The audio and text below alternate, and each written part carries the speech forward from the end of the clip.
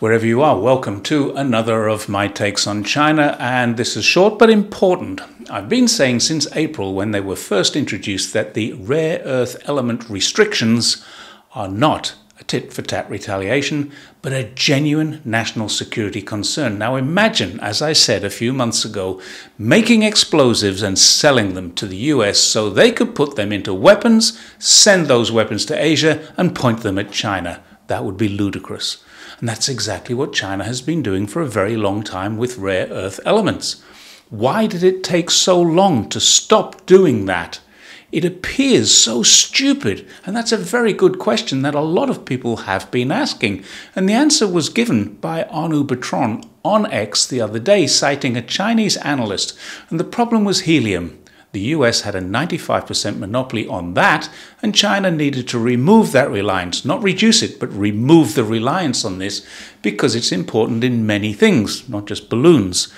China did that. Now they have less than a 5% reliance on the US for anything of strategic importance. In other words, the US has become completely superfluous to China's needs. However, despite the fact that I think Arnaud's piece is incredibly important, and I strongly recommend checking it out, that's not why I'm here today. I've linked that just for a bigger picture. China hasn't banned these products at all. It's done the same as it's done for drugs, drug precursors, and for weapons. It's restricted them to end users, buyers who have the appropriate paperwork and justification to buy them. Another reason why we here in China know for certainty that China is not supplying fentanyl precursors to the USA. It would be illegal to do so without the proper paperwork. And believe me, in a bureaucracy like China, that would be very hard to manage illegally, and impossible to do so surreptitiously through legal channels. So it's not China's problem.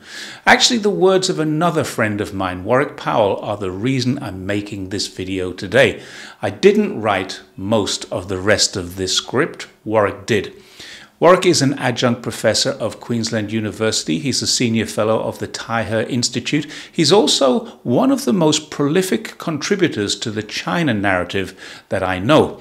He's a regular guest on many shows, all of them more important than mine, but he agrees to come on my channel every time I've asked him. So he's also an all-round good guy, and a person who is very hard, if not impossible, to prove wrong.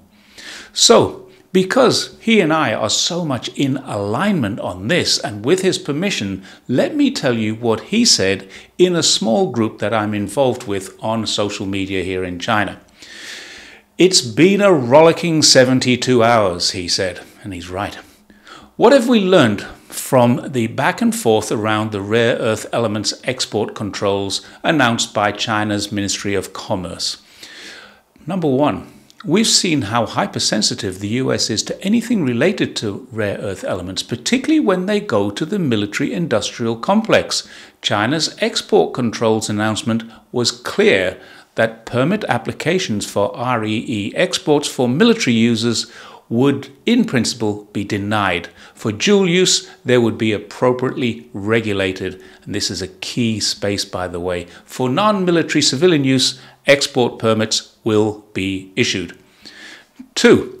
The hypersensitivity was evident when the US blew a gasket, coming out aggressively and accusing China of instigating a ban on the world.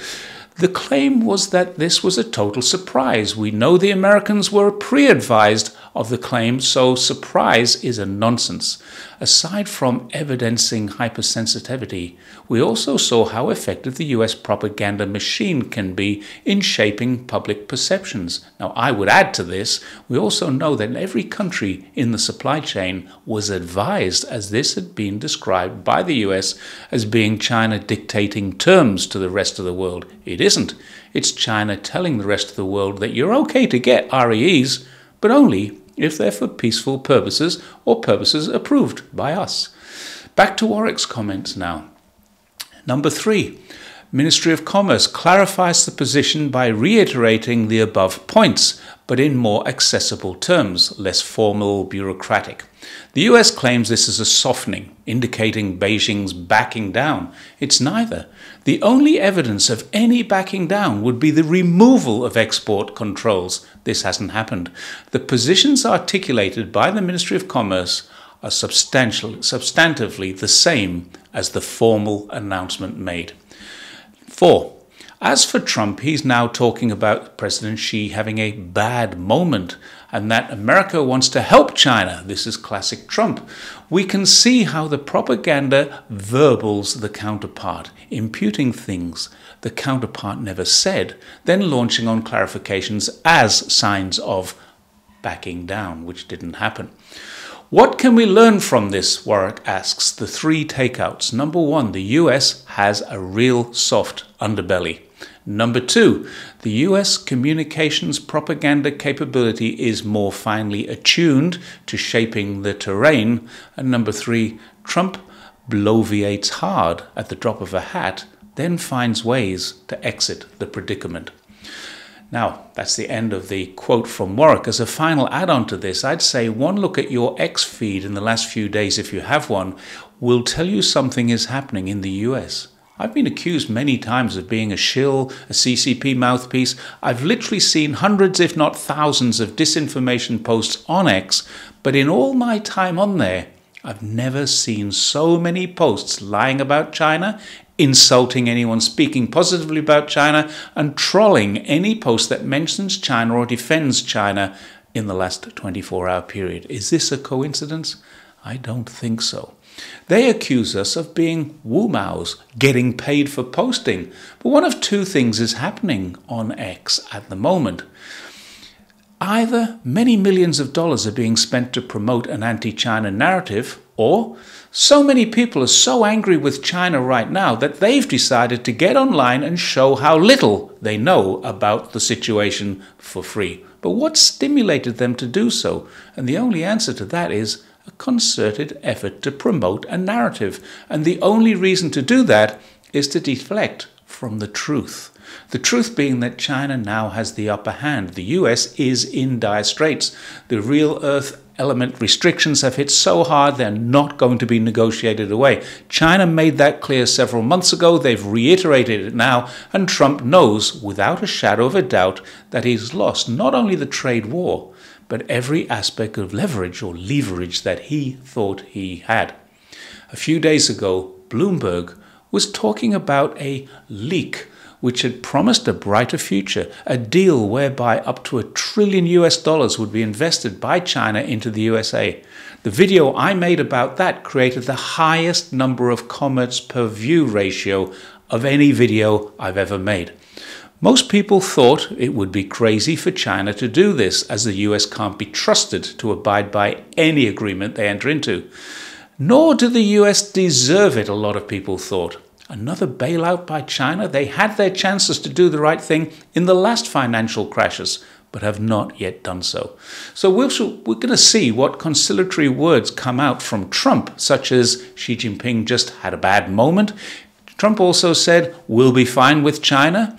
These are the calm before the storm. The US seems to be so locked into their own personal view of greatness that they haven't quite recognized yet that they've been outsmarted. China has no reliance on the US. The US had many reliances on China. Trump's knee-jerk reactions to cancel the meeting in Seoul, his later, more considered reaction, TACO, was to suggest they might meet. His trade representative, Jameson Greer, can't even get a call into his counterpart in China this weekend. China doesn't feel there's anything to discuss. This is game over on this round for the USA, which presumably means it's game on for the next phase, which will not be trade war with China, but lashing out with sanctions on anyone dealing with China, with military actions on smaller countries, with economic coercion where they can. Let's watch this space with interest, because for now, China has won this round. The next round almost certainly will be US escalation rather than China's conciliation. Mark my words, restrictions on rare earth elements will not be removed, reduced, or in any way rolled back, not until the US has removed the military threat they pose. I can't see that happening anytime soon. Can you? Please, if you can, put a reply in the comments and I will read them. Thanks very much for watching. Please like, share, subscribe. As always, I'll see you next time.